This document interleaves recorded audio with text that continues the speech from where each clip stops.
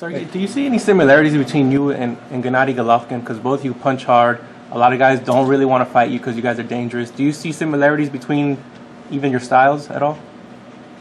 No, our styles are completely different. Gennady is the most puncher and push his Pressure? Pressure, yeah, pressure. And also he can boxing too. Use a counterattack, but it's the most his pressure. When you were with Sanchez, did you spar with I him? don't know what's my style. My style is just easy to box. When Don't you touch me, I don't touch you. When you were with Abel Sanchez, did you spar with Gennady at all? Yeah, we sparred a lot of boxing workouts during 1.5 years. How would you rate his power? He's a strong boxer. He's a nice guy. He's a polite man.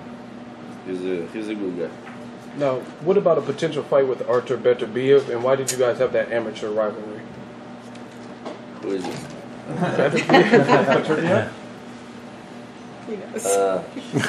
Someday I fought with him, yes, in the Russian championship. How'd it go? But this result of that fight was wrong, and a lot of witnesses saw this fight, and I was now thinking like that from opinion of witnesses who saw this fight and who said like that I won this fight, and I think that our fight was even, even like. But a lot of people who watched this fight said that it was a decision was wrong. And you should have won. But I don't worry, I don't worry what it was in my amateur career.